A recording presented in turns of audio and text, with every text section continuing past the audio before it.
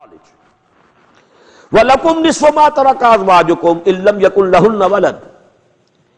And you will have half of the property of your wives if they have no offspring. A woman dies without any offspring, no son, no daughter. Now the inheritor is this husband, but he will get half of the property. The rest of half will go to the brothers and sisters of that woman, that deceased woman. لَكُمْ نِصْفُ مَا تَرَكَ أَزْوَاجُكُمْ إِن لَّمْ يَكُن لَّهُنَّ وَلَدٌ. If the woman didn't have any offspring or children.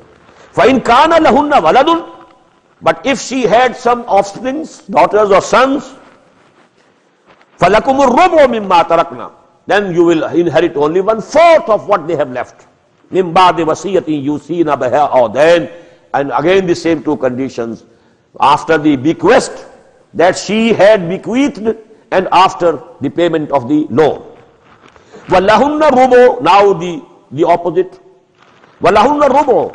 And she will, and they will, and the women, the wives, they will inherit 1/4 مِمَّا تَرَكْتُمْ, of what you have left. إِن لَّمْ يَكُن لَّكُمْ وَلَدٌ. If you don't have any sons or daughters, then the wife will have 1/4.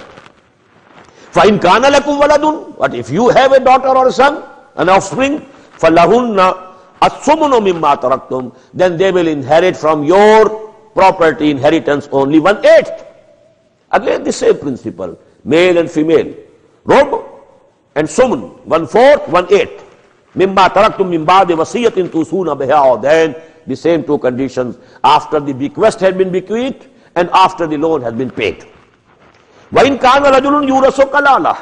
Now there is another condition. A person who has left property and he has died, and he is kalala. What is kalala? He has no inheritor, not even in the sons or daughters, nor in the parents. We call it usul and furu'. Asl is the root. The root of the person are the parents, from where he has come. This is asl, usul. Furu', branches. Branches are the sons and the daughters. So primary inheritors are the usul, that is the parents, and the furu', and that is the offspring, sons and daughters. This is the primary inheritance. Then secondarily, wife and husband, husband and wife. So they are the first circle of inheritance. Now if a person, whether he is a woman or a man, he or she has died, she had no, or he had no sons or daughters, nor the parents were alive. Now such a woman or a man is called kalala. وَإِن كَانَ رَجُلٌ يُورَثُ كَلَالَةً أَوْ إِمْرَأَةٌ. In this both the cases, whether he is a male or a female, she is a female. If they don't have any sons or daughters or parents alive, وَلَهُ أَخٌ وَأُخْتٌ.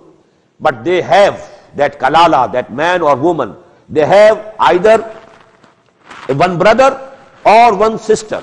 فَلِكُلِّ وَاحِدٍ مِّنْهُمَ السُّدُسُ. And now this will be very clear in the last ayah of this surah, ayah number 176, that here the sisters and brothers are those from mother side only. We say that he is my real brother. What do you mean? That father is the same, mother is the same. But if father or mother is different, only the common is one. Either the father is common or the mother is common, we call them step brothers. Sotele bhai bahan. In Arabic, according to Islamic law, there are 3 types. Any, allati, akhlafi. Any brothers and sisters are those who have common brother, common father, common mother. Number 2, father is common, but the mothers are different. They are called allati. Mother is the same, fathers are different, then they are called akhlafi. So this is the case of the akhlafi. According to the Sharia, if the father is common, it is irrelevant whether the mother is common or not. They are real brothers, real sisters. Mothers may be different, because it is the male, the father, who is the decisive factor. So they are called reals. Akhyafi, for the akhyafi, where only the mother is common, fathers are different. This is the case of the akhyafi. If a woman or man dies without having any parents alive or any sons or daughters, and they have only akhyafi, only those type of step brothers or sisters who are only from the mother side, then for each one of them is only 1/6 of the inheritance. فَإِنْ كَانُوا أَكْثَرَ مِنْ ذَلِكَ فَهُمْ شُرَكَاء. If there are so many brothers and sisters, then the property will be divided among them. This 1/6 will be divided in sulus. 1/3 will be divided between them equally. مِنْ بَعْدِ وَصِيَّةٍ يُوصَى بِهَا أَوْ دَيْنٍ. And this will also happen after that wasiyah, that bequest has been completed, fulfilled, or the loan has been given. غَيْرَ مُضَارٍ, without harming anyone. What can be the conditions of harming? For example, somebody has made a bequest for his own son. He had crossed the limits of the Sharia. For those whose share in inheritance is fixed by Allah subhanahu wa ta'ala, you can't give any wasiyah for them. La wasiyata li warisin. So if somebody has done something wrong, well, that must be rectified. The divine law will be supreme. The portions of the inheritors have been fixed by Allah subhanahu wa ta'ala. The son will get his own share according to the Sharia. The daughter will get her own share according to the Sharia. You can't make any wasiyah, any bequest in favor of the son or the daughter, or the father or the mother. This bequest can be for others, for some charity works, for some other distant relations, for some orphans, and so on. But if the wasiyah is for the waris, then it is not obligatory, but rather it is false. غَيْرَ مُضَارٍ وَصِيَّةً مِّنَ اللَّهِ. And this is injunction from Allah subhanahu wa ta'ala. How many times you see this is being repeated? So that you must be mindful that you can't make any changes, any amendments. This is the ordinance from Allah subhanahu wa ta'ala. Wallahu alimul hakim. And Allah is alim, all knowing, hakim, all wise. Tilka hududullah.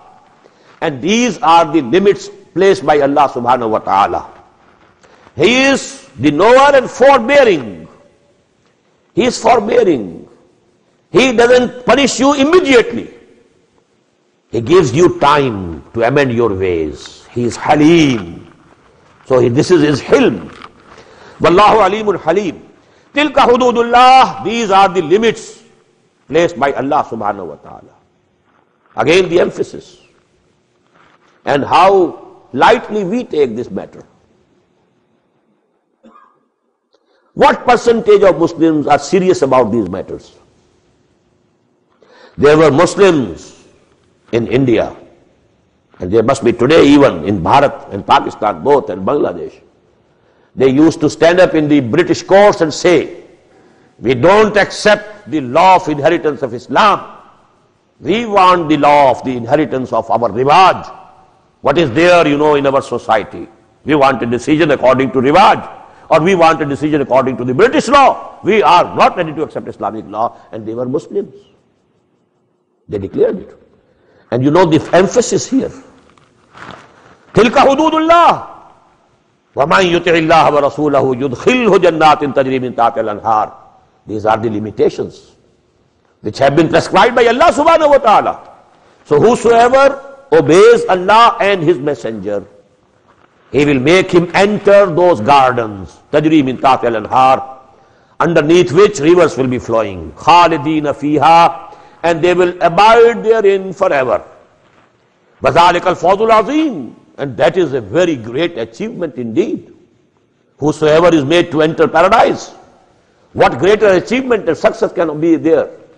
وَمَنْ يَعْصِ اللَّهَ وَرَسُولَهُ, and whosoever disobeys Allah and His Messenger, وَيَتَعَدَّى حُدُودَهُ, and he tramples the limits placed by, transgresses the limits placed by Allah subhanahu wa ta'ala, يُدْخِلْهُ النَّارَ, He will make him to enter the fire, خَالِدًا فِيهَا, to abide there forever. وَلَهُ عَذَابٌ مُهِينٌ, and there he will have a humiliating chastisement, punishment. بارك الله لي ولكم في القرآن العظيم ونفعني وإياكم بالآيات والذكر الحكيم.